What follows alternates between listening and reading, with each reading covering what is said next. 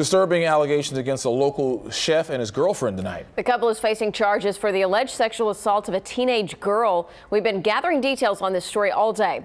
Tonight at 5 now, Channel 2's Andy Sirota is live downtown where the male suspect in the case is set to go before a judge for the first time. Andy? Lauren, good evening. We have just learned that the 15-year-old victim in this case has asked for an emergency protective order against the couple. We understand that 37-year-old Judd Denley just went before a judge in probable cause court. He's accused of drugging that 15-year-old girl and then raping her. His girlfriend, Isabel Robinson, is accused of recording the whole thing. Court documents say that both Denley and Robinson, former Aramark employees at Minute Maid Park, had been having an affair for the past 4 years.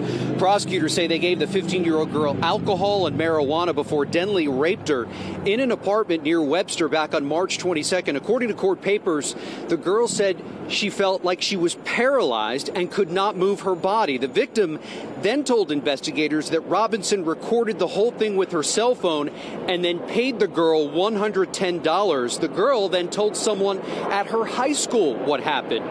2 weeks after the alleged rape, we had an interview with Denley talking about the new menu items at Minute Maid Park.